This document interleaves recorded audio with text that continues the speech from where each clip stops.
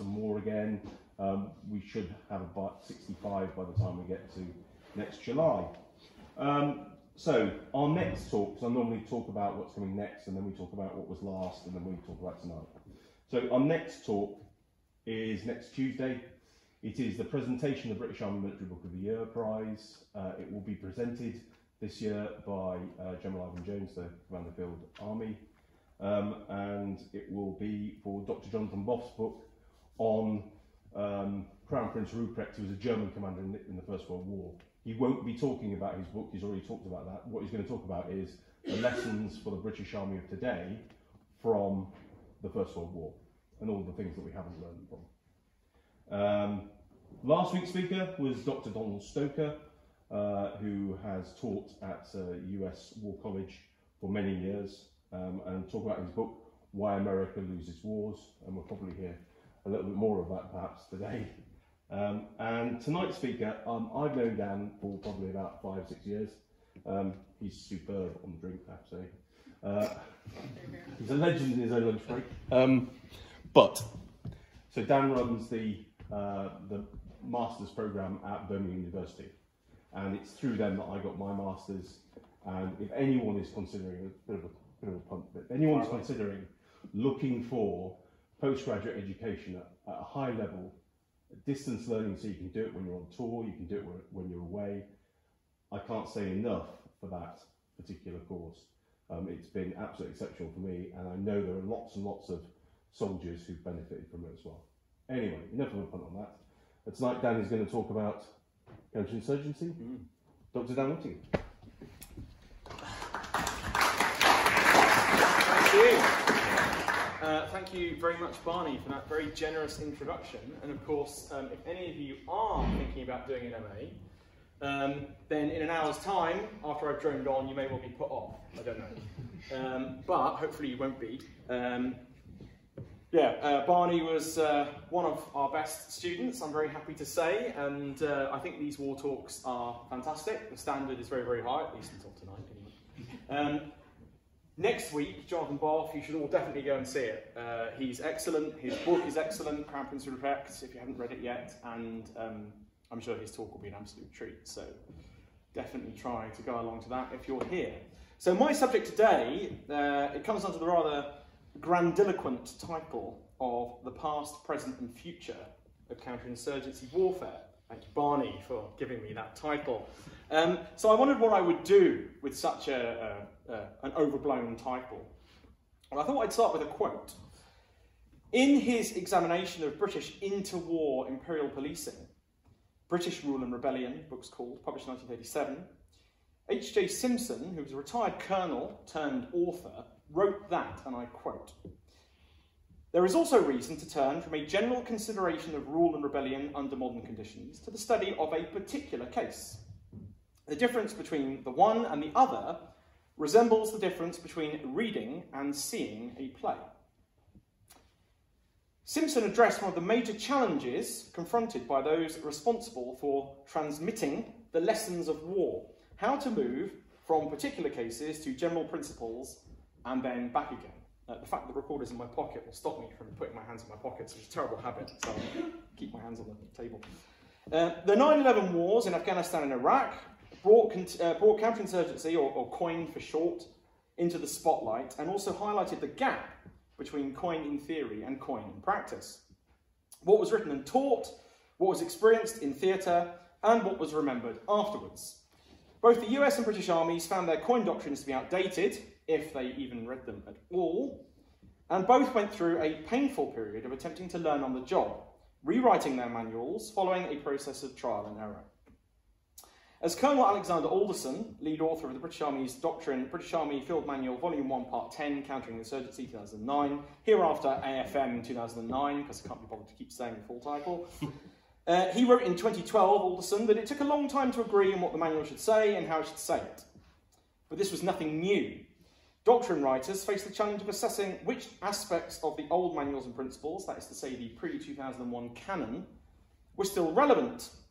They had to encapsulate the Army's considerable COIN experience in Afghanistan and Iraq, but in so doing they faced the tension between generalities and individuals' hard-won experiences of the conflicts, the "That's not the war I fought" syndrome. They also needed to produce something that might provide a framework for the future. The complex process described by Alderson demonstrates all of the challenges of writing down any form of doctrine or informal guidance.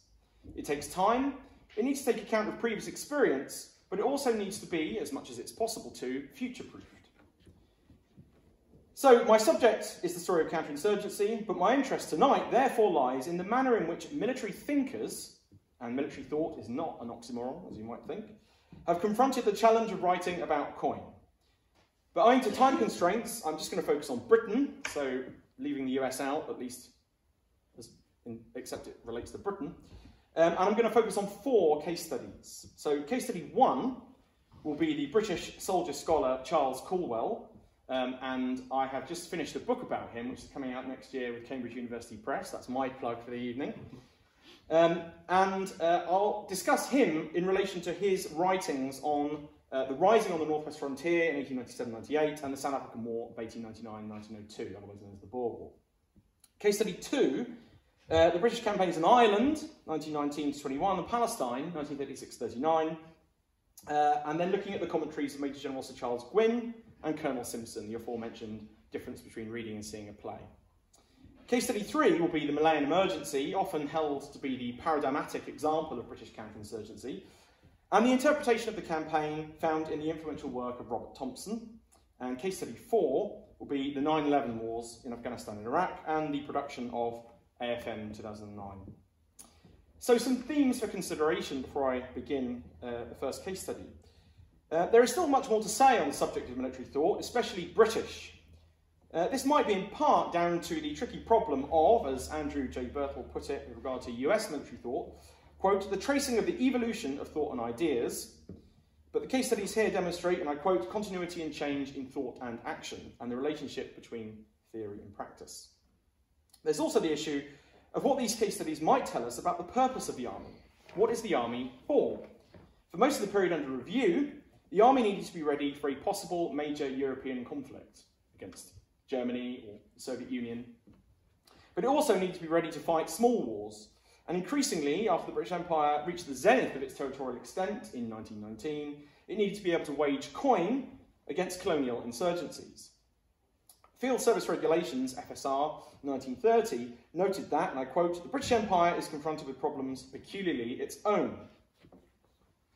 This consideration affected a range of matters, such as how the army was organised and trained, and of course, its doctrine. A further theme is that it's also questionable just how much we can actually learn from the past. As the US Colonel Jan Gentile has written of Britain's experience in fighting its wars of decolonisation, and I quote, "the ways to counter these wars of revolution, as conceived by writers like Thompson, were specific to the time, place and context in which they were written. Such books and writings should be seen as primary texts and not as contemporary analyses offering templates for action in current and future wars of insurgency." So that's Gentile's view. On the other hand, as Alderson, the doctrine writer for Britain, said in an interview in 2011, and I quote, "read it," he's talking here about Thompson's book Defeating Communist Insurgency, published in 1966, "and try to ignore the word communist and Vietnam and Malaya.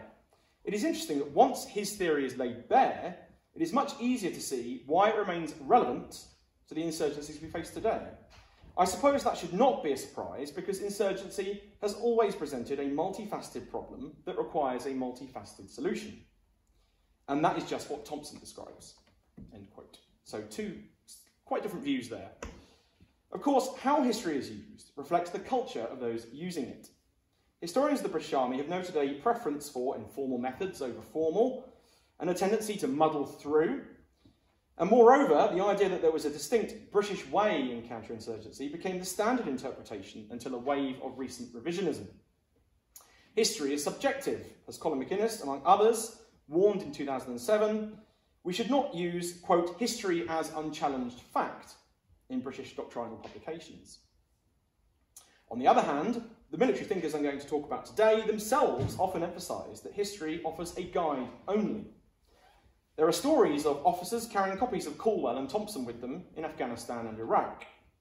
In Vietnam, General William C. Westmoreland kept a copy of Mao supposedly according to his memoirs, on his bedside table. The value of doing this is less clear, and Westmoreland, to be fair, did admit that he never actually had time to read it. Authors like Callwell and Thompson knew that there was no substitute for good strategy. That is, of course, a clear political aim and a plan to achieve it. So, first case study, Charles Callwell. Now, one of the reasons why I'm very happy to be here this evening is that in 1895, Charles Callwell gave a lecture in this very room. I'm not sure if it's in the exact same spot that I'm standing now, but nonetheless, you can imagine my excitement given I just finished a book about him. It was a lecture on the subject of small wars, a year ahead of the publication of his most famous book, Small Wars, Their Principles and Practice, which came out in 1896. And I will mention the lecture again later. I haven't just stuck that in there, just for the sake of it. Callwell's book was revised twice, 1899 and 1906, but Callwell was a theorist practitioner, or maybe a practitioner theorist would be better. He actually saw action in small wars, most notably in the Boer War, the South African War of 1899-1902. Firstly, as a gunner officer in Buller's Natal army during the relief of Ladysmith, successfully, I should say, and then in a series of counter-guerrilla operations, and I should also say there, not entirely successfully. Ian Beckett has suggested that in the book Small Wars, Callwell, quote, made the only distinctive contribution by any British soldier to the development of military thought in the 19th century. Now, of course, it's questionable, to say the least, whether we can really call Callwell a COIN theorist, and in fact, in the book that's coming out next year, I argue that he isn't one. Of the three categories of small war that Callwell describes, that is to say, wars of conquest, pacification campaigns, and campaigns to wipe out an insult, avenge a wrong, or overthrow a dangerous enemy, which is a gloriously Victorian way of looking at conflict, only of these three could pacification campaigns be described as related to modern-day COIN. In fact, Small Wars is far more concerned with the mechanics of conquest than with colonial withdrawal or current intervention operations, the two areas which the canon of COIN literature mostly explores. So why have I included him? Well, Callwell is nonetheless included in the canon of COIN theorists by most commentators. And Callwell did recognise that pacification campaigns often followed conquest. He came to realise also that as the era of conquest came to an end, and of course by 1906, the so-called scramble for Africa was largely concluded, for example, he came to realise that imperial policing operations actually did represent the way of the future at that point. All three editions of Small Wars were published by the Stationery Office as semi-official manuals. The importance of flexibility was demonstrated by the numerous changes that Callwell made as he updated Small Wars, and all of these changes were based on the things that he was witnessing, either in his reading about the 1897-98 campaigns on the North West frontier, or in his actual experience in South Africa between 1899 and 1902. So you can actually see him in the space of the 10 years between the first and third edition. You can see him change his views based on his own experience, and that then comes back into his theory. The 1899 edition included a new chapter on hill warfare, which is very topical in light of what's been going on the Northwest frontier, and indeed, by the third edition, there are 61 pages in this chapter, which made it the longest in the whole book. Callwell also drew on the notes incorporated in a French translation of the first edition, illustrating the importance of the horizontal spread of established techniques between Western armies. The preface to the third edition was by the then Chief of the General Staff, Sir Neville Littleton. He wrote that Small Wars was, quote, recommended as a valuable contribution on the subject of the conduct of small wars, although it was, quote, not to be regarded as laying down inflexible rules for guidance, nor was it, quote, an expression of official opinion.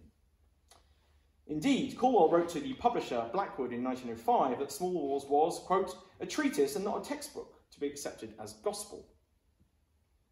Callwell's understanding of the difference between how to think and what to think is perhaps best summed up by his aphorism, quote, theory cannot be accepted as conclusive when practice points the other way, which is a great quote. Callwell's full of quotable quotes like that. In particular, the third edition, as I've said, included lessons drawn from the South African War. Following initial setbacks in the attempts to relieve the sieges of Ladysmith, Kimberley and Mafeking, the British gained the upper hand and the Boers adopted guerrilla tactics. The British then had to fight 2 more years to defeat the Boer guerrilla campaign. Counter-guerrilla methods such as a scorched earth policy, and especially the concentration camps, were famously denounced in the House of Commons by Henry Campbell Bannerman as methods of barbarism, but, as far as Callwell saw it, they were useful militarily. He did, however, choose to avoid any serious discussion of the concentration camp policy. He limited himself to only a brief reference in his memoirs. He spoke at greater length about scorched earth. He believed that this was the easiest way, or the best way, to bring an end to Boer resistance, removing them from the sources of supply. The system of drives, using more mobile mounted troops to drive the Boer guerrillas into the nets created by a vast blockhouse system, was hailed by Callwell as, quote, the last word in strategy directed against guerrilla antagonists. However, he accepted that such methods required elaborate preparation and that this would take an awful lot of time. And that's something actually all the commentators recognise. These kinds of conflicts take time. Under such circumstances, he noted that a great deal of latitude had to be left to subordinates in order to carry out the work. And that, quote, in no class of warfare is the need for self-reliant subordinate officers so urgent as in operations of this nature. Now, looking at the very different conditions of 20th century insurgency, it's possible to see Callwell's work as being outdated. However, to view the British approach in Callwell's time as one of exemplary force, even brutality, in a dark age before the more enlightened period of minimum force that is often regarded to be the hallmark of the British way in counterinsurgency in the post-Second World War period, would be an oversimplification. The extent to which the theory and practice of minimum force formed the basis of British counterinsurgency in the 20th century has been questioned. Hugh Bennett has argued that emphasis on minimum force has come at the expense of a tradition of exemplary force, which is best demonstrated in Callwell and Callwell's thoughts. Now, whether or not minimum force was honoured more in the breach than the observance, the methods the British employed in Palestine, 1936-39, 45-47, Malaya, 48-60, or Kenya, 1952-60, such as sweeps and drives and mass resettlement, look more like an extension of Callwell's tactics rather than a break with them. A second key point to note is that Callwell saw small wars as having much to teach the army about fighting in general. So the debate about do you prepare for small wars or do you prepare for big ones, Callwell would have said, well, there's actually less difference than people think. At a time when many commentators saw colonial warfare as irrelevant to the need to prepare for a European war, Callwell noted that, and I quote, perhaps the most famous quote from the book, the art of war, as generally understood, must be modified to suit the circumstances of each particular case. The conduct of small wars is in fact in certain respects an art by itself, diverging widely from what is adapted to the conditions of regular warfare, but not so widely that there are not in all its branches points which permit comparisons to be established. Callwell argued that small wars taught vital skills such as self-reliance, which could not be so easily developed by the routine of barrack life, as he called it. Small wars turned the men into soldiers and taught the officers how to use their initiative. In this, he anticipated the field service regulations of 1909, which made very much the same observations. In particular, Callwell saw the lessons of the South African War as being in many ways more relevant than those of the most recent European clashes, such as the Franco-Prussian War of 1870-71. Indeed, he believed that the Russo-Japanese War of 1904-05 reinforced many of the lessons that the South African War had taught. For Callwell, COIN, if we can call it that, for his time, would not weaken the army's preparation for regular operations. Okay, so the second case study, which is Gwynn, Simpson and Imperial policing. Britain faced a bewildering array of problems in the aftermath of the First World War. Financial and manpower constraints affected its ability to deal with a range of security threats. I'm sure you're all familiar with some of the challenges: unrest in Ireland, India and Egypt. Britain also had to police territories won during the First World War, most notably Palestine and Mesopotamia. Having fought a continental war between 1914 and 18, the British Army reverted to its traditional imperial role. The Irish War of Independence, 1919-21, was in many ways Britain's definitive COIN experience of the interwar years, and it also offered an example of a successful insurgency against an imperial power. Meanwhile, the complexities of the political situation in Palestine culminated in the Arab Revolt of 1936-39, one of the most significant challenges Britain faced anywhere during the interwar years. Aid to the civil power also constituted a major preoccupation of the armed forces during this period, given that Britain experienced significant labour unrest, particularly in the 1920s. A further crucial event came at Amritsar in 1919, where troops under the command of Brigadier General Reginald Dyer opened fire on a crowd which had gathered in the Jallianwala Bagh, killing 379 people officially. As T.R. Moorman has noted, although attention to the subject was not systematic, by 1939 there was a good range of material available on small wars and imperial policing in Britain. Small Wars by Callwell was required reading at the Staff College and recommended reading for the RAF Staff College. Prominent examples of new material included the official Notes on Imperial Policing, published in 1934, Gwynn's book, Imperial Policing, also published in 1934, and Simpson's British Rule and Rebellion, which I already mentioned. All of this recognised, as the official manual noted, that the armed forces were, quote, called upon from time to time to carry out operations for the maintenance or restoration of internal peace.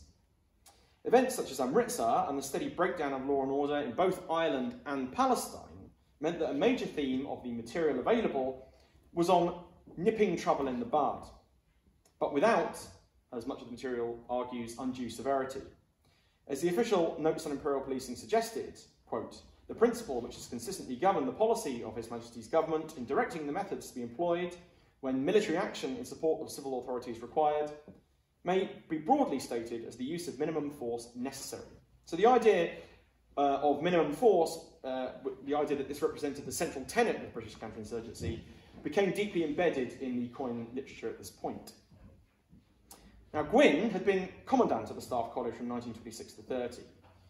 Almost certainly had read Callwell and was quite possibly involved in writing the official 1934 Notes on Imperial Policing as well. He sought to capture the lessons of Britain's extensive experience in his book, Imperial Policing. The first two chapters of the book establish key principles, with the rest of the book going on to establish a series of case studies. So again, we have this sort of move from the general to the particular. Like Callwell, Gwynn divided campaigns into three, but he realised that the era of classic small war, the war of conquest, most certainly come to an end. And at the time of writing, the use of the army to restore order, which was his second category, was of special importance. The third category was aid to the civil power. His book, therefore, was about the consolidation of empire rather than its expansion, and it was this role which he believed created the major challenge. Gwynn noted the difficulties of hunting small bands of guerrillas and understood that the population might have divided loyalties, making the job of the counterinsurgent harder. Force could not be excessive, but must be significant enough to demonstrate resolve. He believed that Amritsar had shown that these principles weren't put into action. Dyer had failed to act in accordance with what he saw as the British approach. But in Egypt in 1919 and Palestine in 1929, he argued that the principles were largely adhered to. Ultimately, Gwynn was suggesting that exemplary violence would convince opponents, neutrals and loyalists alike of British determination and thereby would win the campaign. Now, curiously, Gwynn chose to leave out Britain's experience of Ireland, saying that it would be inadvisable to include it. Now, Rob Johnson notes that this is a serious omission, given that Ireland, if anything, reinforces principles. He also suggested, and I think this is harder to prove, that the fact that Gwynn's wife was Irish may have had something to do with him leaving out the problem in Ireland. But to save domestic peace, he was willing to sacrifice Ireland in the book. I don't know. That's one of Johnson's little asides. Simpson, on the other hand, did draw upon Ireland in his book. He coined the term sub-war to describe insurgency, which he defined as, and I quote, an organised use of force, partly under arms, designed to get something by force against the will of the properly constituted government. He noted that this existed in acute form in Ireland in 1920-21, and he also highlighted the skillful leadership of the insurgency in Ireland during these years. It was the example of insurgency that had been most skillfully managed by the other side. So he did talk about Ireland. He argued that it was necessary, in order to gain a quick decision, to take the offensive as soon as possible, and he called for systematic combing area by area in order to re-establish control and to coordinate all areas of the counterinsurgency, civil, police, legal and military. Sub-war should be defeated first before any yielding, as he called it. So that's granting any political concessions. First of all, you had to win militarily, which is slightly different to the way that COIN literature discusses COIN now. he argued that it is better to win first and then give. As we've seen, Simpson's reflections on the need to study particular cases provide an interesting perspective on the gap between theory and practice, the difference between reading and seeing a play. Simpson saw British rule as positive, attempting to guide its empire to a state of free cooperation and therefore not, interestingly, imperialist. And he says the word imperialist. He says the British Empire is not imperialist. However, in rejecting moderation and calling for prompt measures, his approach also justified the use of exemplary violence. Gwynn and Simpson both saw the Arab Revolt as demonstrating how a government showing weakness could cede the initiative. Gwynn was critical in the second edition, 1939, to his imperial policing, as was Simpson, who tellingly described Palestine as, and I quote, an island number 2. He criticised, that is Simpson, what he saw as a reactive and conciliatory government, and he called for a greater sense of purpose and better coordination. A General Staff report, Military Lessons on the Arab Revolt in Palestine, 1936, came to the same conclusion. In the long run, repressive measures saved lives because conciliation suggested weakness in the face of the opponent. The weapon of martial law was more merciful in the end because, and I quote, the bigger the stick, the less likely is one to risk being struck by it. It is clear that by 1939, Callwell's ideas regarding the effectiveness of exemplary force, especially when used against peoples whom British commentators saw as less civilised, and that was the word that was used at the time, were still deeply ingrained. Moreover, the preference of both Gwynn and Simpson for solutions based on martial law, even if only de facto martial law, reflect circumstances in which, as Hugh Strawn has put it, the firm smack of government could be freely administered. So to move on to the third case study, these ideas were still influential after the Second World War, but Malaya, as you all know, is often held up as the sort of paradigmatic example of British counterinsurgency, the moment where the British way is firmly established.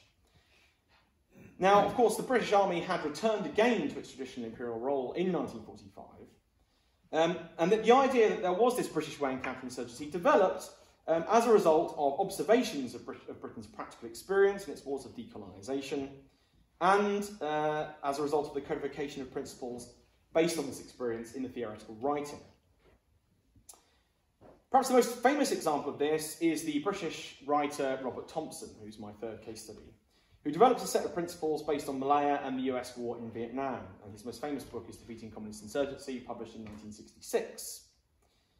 Winning the hearts and minds of the people became a handy catchphrase which seemed to encapsulate the key reason for British success in Malaya, although Thompson's interpretation of two such different wars as Malaya and Vietnam meant that, in his theory, the Malayan example was naturally elevated in comparison to what was going on in Vietnam.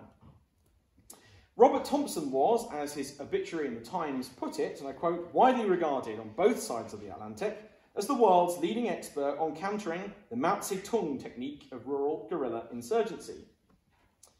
His reputation, as I've said, rests on the book Defeating Communist Insurgency, but also on his experiences as head of the British Advisory Mission in Vietnam, BRIAM, from September 1961 to March 1965. So again, we have this interesting comparison between Thompson's experiences in Malaya and in Vietnam and the way that he reflected on these in his book in 1966. Thompson set out 5 basic principles that the counterinsurgent side must follow. Firstly, the government must have a clear political aim. Secondly, the government must function in accordance with the law. Thirdly, the government must have an overall plan. Fourthly, the government must give priority to defeating the political subversion and not the guerrillas. And fifthly, in the guerrilla phase of an insurgency, the government must secure its base areas first. Now, these 5 principles, of course, become very famous and have kind of seeped into the canon of British counterinsurgency writing. Thompson believed that they had become clear in Malaya. And as David French has suggested, it was Thompson's, quote, seductive analysis that helped to establish Malaya as the model. Incidentally, Thompson actually disliked the term counterinsurgency for the very reason that it suggested the government were merely reacting to something rather than taking proactive steps to confront it. Thompson recognised that Malaya and Vietnam were different. In the former, the British benefited from the fact that Malaya was smaller, more prosperous, better administered, and especially that it could be isolated from external support. On the other hand, in Vietnam, there was plenty of recent experience from the French War, and potential US support was far greater. The manpower and material that the US could commit to the Vietnam War was far greater than what the British could commit to Malaya. Thompson also argued that the Republic of Vietnam, South Vietnam, enjoyed the advantage of dealing with its own people in the insurgency. Although here he perhaps erred. In Malaya, the British actually benefited from the fact that the Malayan Communist Party's appeal was largely contained within the Chinese population and not the Malay population. Thompson's time with Briam offers an interesting case study of the difficulties involved in translating coin theory into practice. Ian Beckett's description of Thompson occupying, quote, what might be described as a war-con part, unquote, in the Vietnam story is very apt. Peter Bush has argued that Briam was the result of a British initiative. It was felt that some contribution to the Cold War struggle against communism was necessary, and that in so doing, Anglo-US relations could be improved. But it was also believed that Britain genuinely had something to offer in Vietnam as a result of its experience in Malaya. As Paul Cheesewright has written, quote, Briam would cost very little, its members would have the expertise to play Greeks to the Romans, and it would show the US and that the UK remained a loyal and sympathetic ally in spite of concerns about the drift of US policy. It offered involvement without engagement, end quote. Briam was to advise and assist the Republic of Vietnam, but as Bush has noted, its impact on the anti-guerrilla campaign was actually limited. Bush has pointed out that the strategic Hamlet programme, although redolent of the new villages that were famously put into use in Malaya, was not actually Thompson's idea, although once he accepted it, he came to believe that victory was imminent. This very optimistic view turned to pessimism as he realised that the programme was expanding far too fast and was scattered over far too wide an area. As he wrote in his memoir, Make for the Hills, which was published in 1989, quote, it proved quite impossible to get across to the Americans that the programme should be carried out as an organised, methodical campaign to recover and control territory, end quote. The Republic of Vietnam's leadership had different interpretations as to what the strategic Hamlet programme could actually achieve. Primarily, they saw the strategic Hamlet programme as a way of expanding their own political influence, rather than emphasising the possibility of economic or social development. Thompson grew disillusioned following the overthrow of President Diem in 1963, and, of course, the political instability that followed the overthrow of Diem. Thompson believed that the Vietnamese peasants would reject communism, that South Vietnam simply wanted good government, and that what worked in Malaya would work in Vietnam. Unfortunately, he erred on all three counts. As Cheesewright put it, and I quote, it required a degree of unjustified optimism to assume that the Malayan experience could be repeated, end quote. Briam came to an end in 1965, just as the American Grand War was really starting to hot up in Vietnam. Thompson later praised what he saw as a new focus on pacification and Vietnamization later on after the Tet Offensive in 1968, and he argued that the conventional invasion launched by the North in 1972 was the greatest tribute to the progress made in South Vietnam. He argued that the lack of support given by the US after 1973 meant that defeat was snatched from the jaws of victory. As he wrote in his memoir, I had maintained that the Americans could not win a victory in accordance with their concept of war, unless they defeated Hanoi in accordance with its concept of war. You do not win a chess game by playing poker. That's what he wrote in his memoir in 1989. Now, Thompson's analysis at the time clearly impressed President Nixon, who invited him over in 1969 for a meeting to discuss what advice Thompson could actually give. But, as General William C. Westmoreland, who commanded American troops in Vietnam from 1964-68, contended, Thompson's guidance was all well and good, but, as Westmoreland put it, so many were the differences between the two situations, Malaya and Vietnam, that it was actually quite difficult for the Americans to borrow anything from the British experience. Thompson criticised the US preoccupation with the Big Unit War in his 1969 study, No Exit from Vietnam. But in Vietnam, as Westmoreland justifiably noted, quote, it was the irregulars that were drawing support from the regulars. Certainly, the British were able to defeat the communist insurgency in Malaya. However, COIN operations today take place in very different circumstances. One highly significant factor is that Malaya was part of the British Empire, and therefore the necessary governmental structures were already in place to fight the insurgency. Indeed, the era of Malaya and Kenya and all of these other examples that are often cited today passed away with the end of the British Empire. In this respect, Vietnam represented the future in which US forces waged a counterinsurgency campaign in a host country.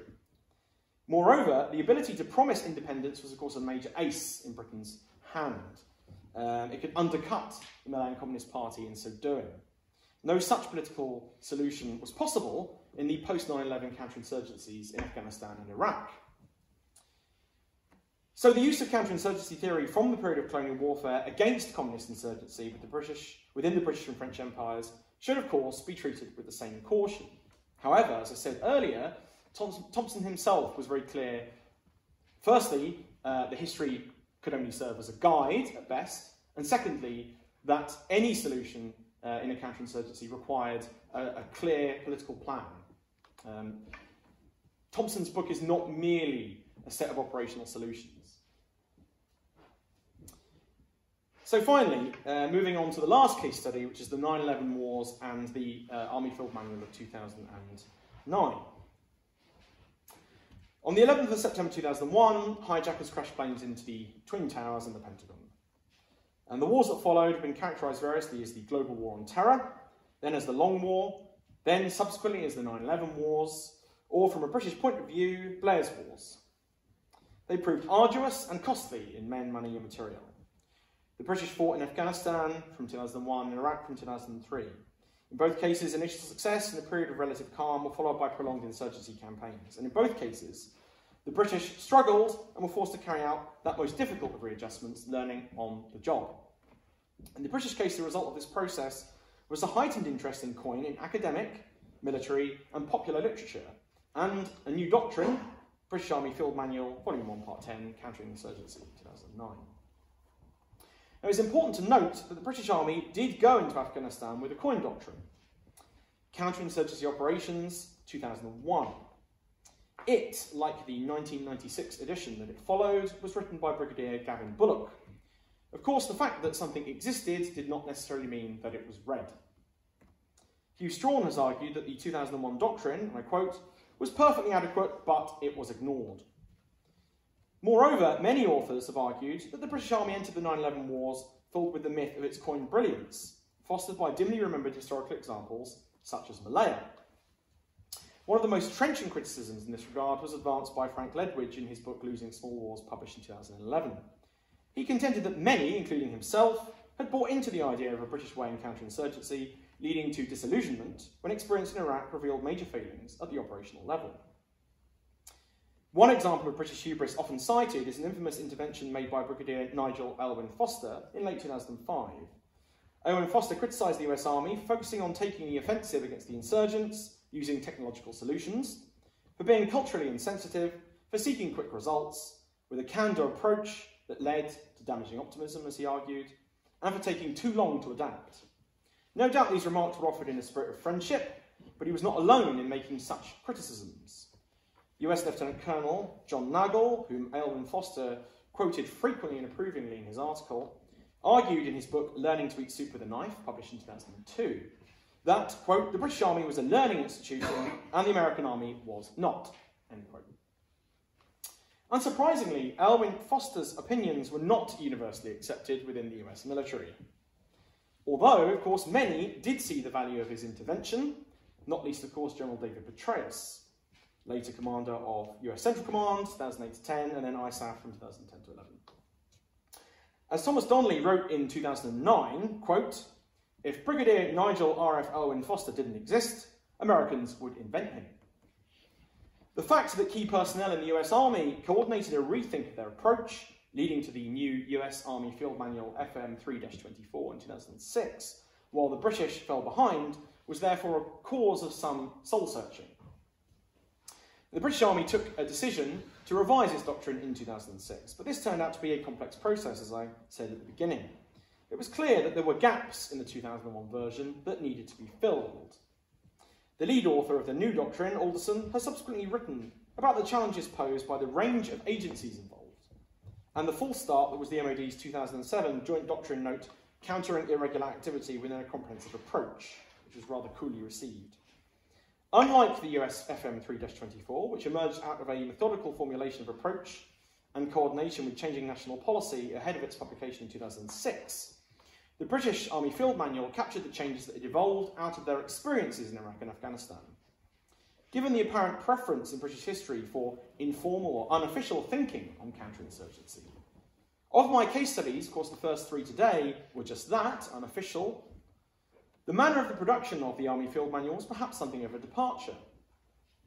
Even Bullock, in his survey of Britain's COIN history in the Army Field Manual, noted that, and I quote, "It was curious to record that despite the extensive experience gained by the British Army in counterinsurgency during the 20th century, relatively little has been recorded as official doctrine in military publications." End quote. The AFM Army Field Manual began with the clear statement that, quote, "counterinsurgency is warfare," end quote. It then put forward 10 principles of counterinsurgency: primacy of political purpose, unity of effort, understand the human terrain, secure the population, neutralise the insurgent, gain and maintain popular support, operate in accordance with the law, integrate intelligence, prepare for the long term, and learn and adapt. That's 10 principles to Thompson's 5, but some of those points are clearly redundant of Thompson's view, and Thompson is cited several times during the course of the Army Field Manual. The discussion of these principles and the general framework of shape, secure, develop that encapsulated all of the tasks which the counterinsurgent would need to perform included a range of case studies. Examples from the 9/11 wars were discussed, alongside classic campaigns, obviously Malaya in particular. Malaya, the manual noted, quote, "provided much of the doctrine for current British operations," end quote. However, the Army Field Manual also cautioned that, quote, "it is necessary to be careful about drawing conclusions and applying them to other, often different, types of campaign without an understanding of the appropriate context," end quote. The manual cited Callwell, Gwynn, and especially, and I quote, "the proven counterinsurgency theories," end quote, put forward by Thompson. At times, I think the tone of the Army Field Manual is very measured when it talks about these historical examples, but proven counterinsurgency theories is perhaps pushing it a tad. It's hard to prove anything in history, as I always tell my students. It was generally well received, the Army Field Manual. Petraeus thought it superb, that's a quote. Both the US and British armies got better at COIN. However, the work done to remedy some of the shortcomings of British COIN could only go so far. As Hugh Strawn has written, and Theo Farrell in his Unwinnable 2017 excellent book about Afghanistan also wrote, the big problems for Britain were at the strategic level and above. The failure to think through its own objectives, other than those of the US, apart from those of the US, the failure to provide the means necessary to wage the wars, and the failure to decide what end state it was actually fighting for. And of course, both the US and the UK were equally guilty of these problems. Moreover, it's also worth noting that it has been argued, most notably by MLR Smith and Pritchard, that Thompson's views were still applicable to the campaign in Afghanistan and the campaign in Iraq, that you could apply the 5 principles, but in fact, in all 5 cases, the British actually failed to apply their own COIN principles from the 1960s. Alderson would later describe the effort to promote the understanding of COIN as being led, quote, by a small group of activists in itself a form of insurgency, end quote. To that extent, the development of the manual perhaps paralleled the debate between the Crusaders, as Andrew Besovich called them, and their conservative opponents in the US. The former, the Crusaders, that is, advocated adaptation to meet the problem of irregular warfare, whereas the latter questioned the COIN narrative. The former included the aforementioned John Nagel, co-creator of the US FM 3-24, while the latter included Gian Gentile, who I've quoted already as well, who described COIN as, quote, a strategy of tactics, end quote, in a 2009 essay. Unsurprisingly, Alderson did not agree with this assertion, describing it as, quote, an attractive headline grabber, which, he continued, did draw attention to one of the inherent dangers of not developing a comprehensive approach to strategy. Lieutenant General Sir Paul Newton, Commander Force Development and Training from 2010 to 12, argued that the frank debate between Nagel and Gentile could not have happened in the United Kingdom, owing to the strictness of MOD censorship. Given the long history of its army publications and the spirited debates that often took place within its pages, this was a rather telling indictment. That being said, such debates can often generate as much heat as light. The US Army went through a similar period of soul-searching, after all, as a result of the Vietnam War, and although the US Army has spent most of its time focusing on regular warfare against a peer opponent, it has spent much of its time, perhaps most of its time, away from what is usually described as the conventional battlefield. And the same is true equally, if not more so, of the British Army. So, conclusion. What can we conclude from all of this, and what further questions are raised? The diversity of the case studies that I've discussed here today does raise the question of whether it is possible to speak at all of general principles of counterinsurgency that can be applied in all contexts. Indeed, it's clear that some principles required modification, some extensive modification, and that some principles have simply been thrown out altogether. However, the emphasis in the Army Field Manual on the need to understand context before drawing conclusions based on Thompson in Malaya suggests that at least some contemporary writers are very aware that we cannot treat the past as a source of timeless lessons to be raided. The ideas that have shaped insurgency and counterinsurgency have frequently smoothed over the difficult realities of these campaigns. Yet some of the principles of counterinsurgency warfare have proved remarkably durable. The sweeps and drives of the South African War, as I said, were not so different to the cordon and sweep operations that were launched in Malaya or Kenya. On other occasions, commentators found it much easier to read what they were seeing than to discuss future possibilities. Perhaps, of course, we shouldn't be too critical of people's inability to predict the future. Who can? For example, Callwell recognised that the age of the War of Conquest, when he was writing, was coming to an end, and that technology was rapidly changing. He could not foresee the full consequences of this, and certainly not the counter-revolutionary wars about which Thompson wrote. Similarly, Thompson could not have expected that the principal phenomenon about which he was writing, namely defeating communist insurgency, would soon pass away. The issue of the British Army's role and organisation today remains as contentious as it did in Callwell's time or in Thompson's. Is it for large-scale operations, small wars? Can it prepare for both at the same time? Finally, more will be written about COIN in the future, and more doctrine will follow. The Army was caught short in 2001 with an adequate but unread doctrine. The challenge is to ensure that next time, the Army does not begin from a standing start. For that, history may not have all of the answers, but it can help us to ask some of the right questions. And when reading the literature on COIN, we must always remember that there is, and I quote, a difference between reading and seeing a play. Thank you.